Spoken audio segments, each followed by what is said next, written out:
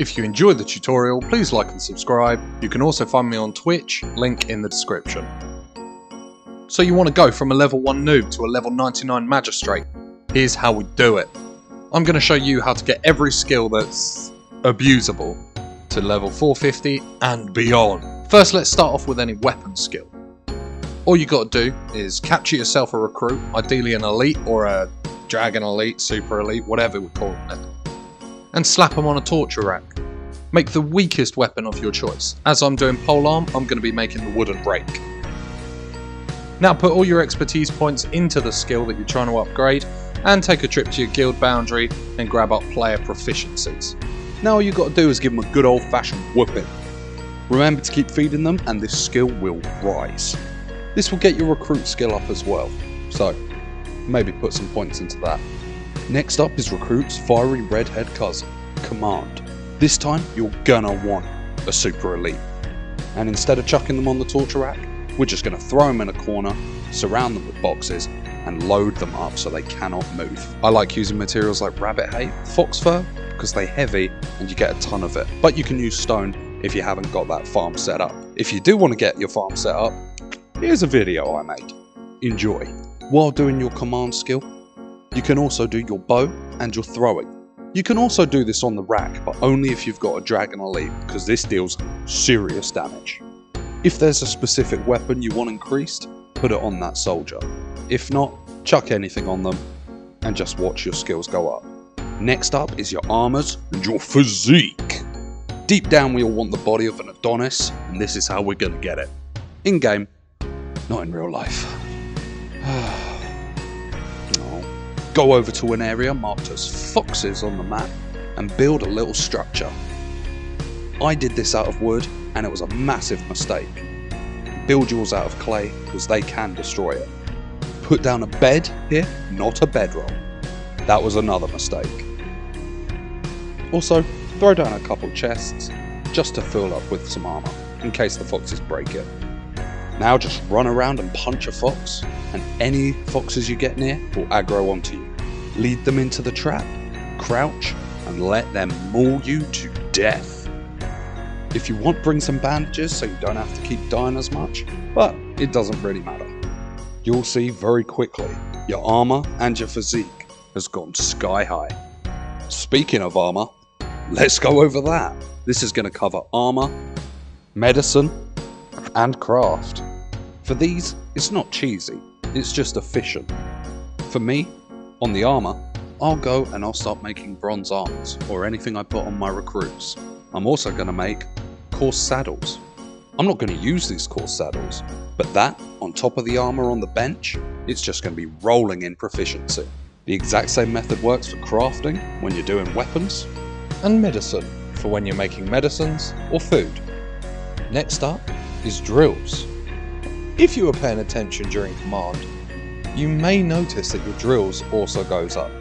That is a completely valid way to increase your drills. Drills is only increased by warriors gaining XP, and there are a few ways to do that.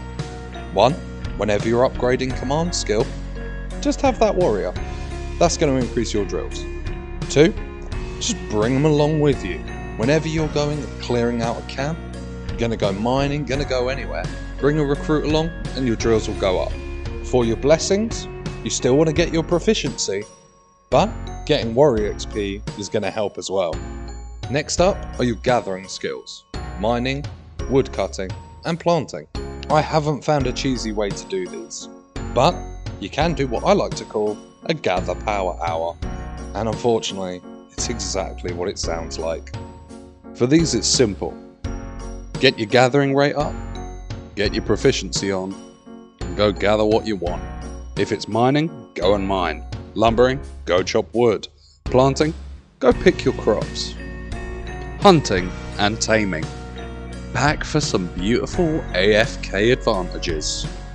Just head over to one of the pens you made by watching this that video. Sorry about that. Ooh. All you gotta do, click use. That's it. Your taming will go up, your hunting will go up, That's it. E to the Z times 3. For riding, you guessed it, it's just riding your horse. So, if you want to, slap your proficiency on and go for a ride. But I recommend doing it when you're going on a journey. That could be to a treasure map location, an instance, or just travelling around the map. Ooh, look at me, what a silly goose. Almost forgot. The fragments.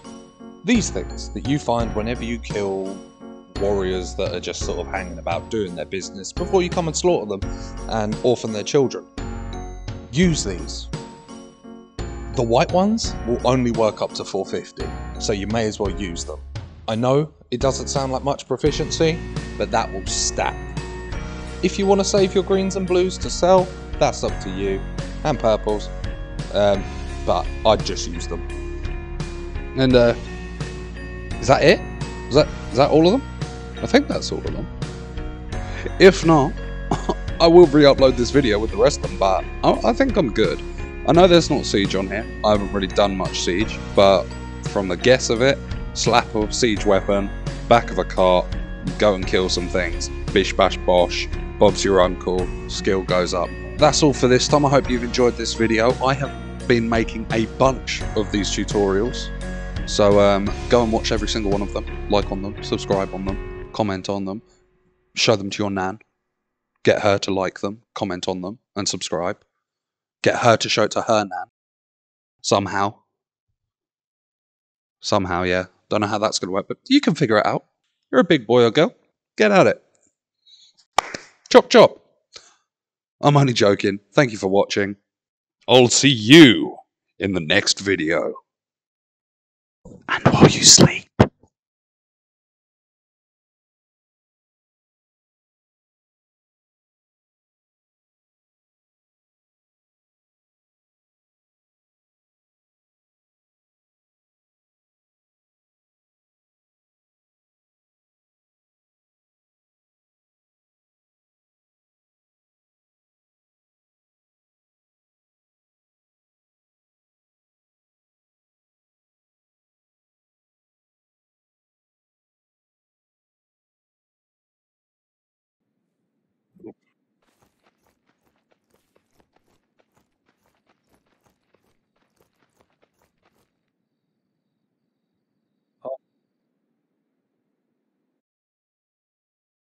Branch